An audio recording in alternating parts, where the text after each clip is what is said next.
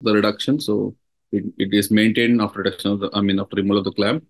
The nail should reach up to the lower border or mid part of the lesser trochanter. That's the ideal length of the nail, or we can even go slightly longer, but this is an ideal length. Good reduction. Length is maintained, axis and rotations maintained, both in AP as well as lateral view.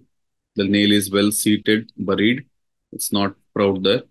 Two good screws distally, one spiral blade and the other locking board. So that's a proper way of doing a retrograde femoral nail.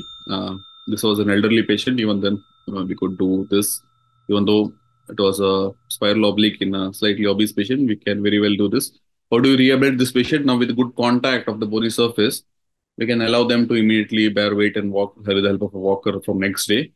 Hip and knee and ankle range of movements are allowed from day one.